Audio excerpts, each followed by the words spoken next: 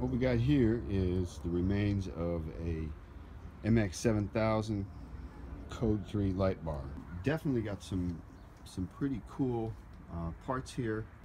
Okay, this model of light bar from this era, I'm imagining it's 10 to 15 years old, maybe a little more. Has all halogen bulbs, and then for the main flashers it uses high voltage strobes.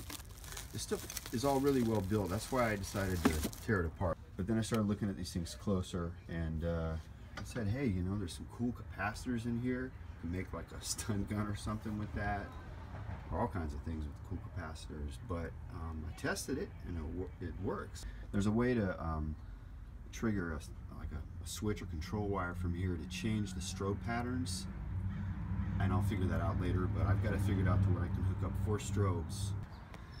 Just for my testing, I'm using some scooter batteries. These are 6 volts each, and the light bar is 12 volts, so that's why I got these guys in series. I was just curious, like, I haven't checked them since I was using them for this and some other little tests, so yeah. So just make sure they're good. Oh yeah, that's cool, real good.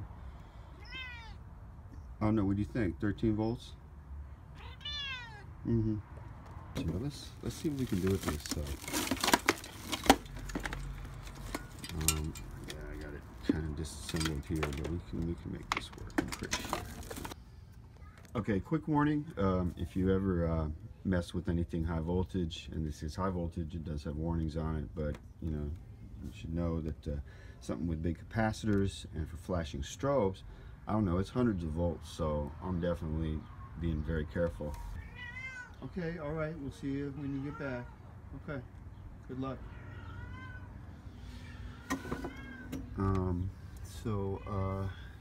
Yeah, hooked up this, so there's it's a 4-channel driver or controller, power supply, and 2 of the channels are disabled in default mode. Default mode means when you just supply the power, and then when you switch some control connections, which I'm still deciphering, then you can activate, I believe the level of control you have is you can activate the other 2 channels, so you get like a rear, and then you can put on a front strobe, something like that.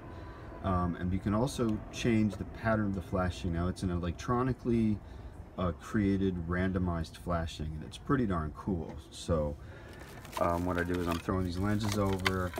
I really hope the strobes show up on the video. I've seen some videos where they don't show up too well because they're just so fast and so bright. Got the power. This is now 12 volts, 2 6 volts in series, and I'm just going to ground it out, turn it on. Should just go. I'm going to try not to touch no wire, no metal.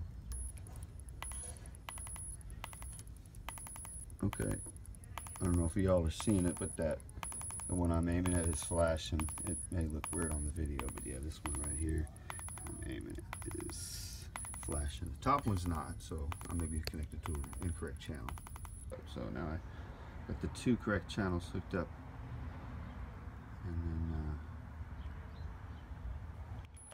then oh, just kidding. Okay, that's popping. Look at that.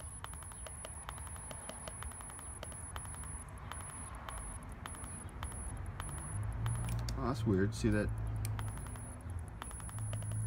The other channel took a break there. The other channel's not firing as much.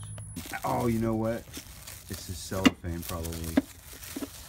Yeah, because that's actually a conductor on the outside there. I don't know. No, that's not a conductor. There's a metal wire wrapped around the outside, so having cellophane touching it's probably not ideal. Okay, let's just see what's up with that. We might learn something. Hey, what do you know? Okay, when you got strobes, don't let cellophane touch the front. In fact, I'm going to generalize that and say don't let anything touch the actual strobe. God, that's bright. I can see part of it not through the camera, and it is so bright. I mean, forget LEDs, man. There's nothing as bright as that. You know, if I figure out the control wiring, I can get 4 strobes off that one driver. some of the other cool stuff here. A lot of stuff is metal, so there's a bunch of these single metal halogen mounts. And then there's these circuit board mounted halogen reflectors. And these have got actually a lot of potential. You know, you could do a lot with that. It's a really bright, old school. You know, LEDs look different, so you might like that old school halogen look. I like it for sure. I love LEDs too. I mean, you use your batteries a lot more with these, but real potential with those or something. What we got here is the motorized thing, the old school, you know, when the lights are swinging back and forth. This is like, I think they call it an intersection light. Let me hook up one of these because that's pretty cool.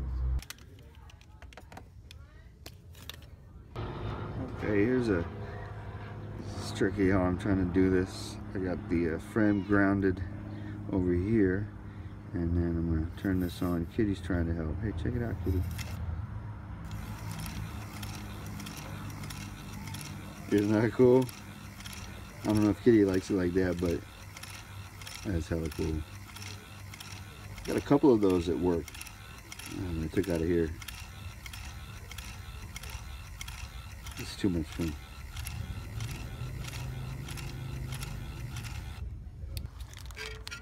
Another thing that was here is one of these different types of strobes. Also a heavy duty flasher. There you go.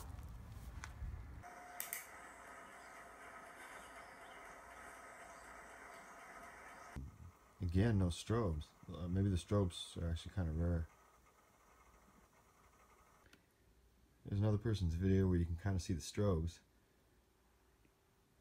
I'm pretty good at searching the internet, and I came up with a manual for the MX7000. You recognize some of the stuff we were looking at? Oh, if anyone's really trying to read this, I apologize. I'm just trying to give a glimpse. It's out there. I mean, you can download it. It's on one of their websites, I believe.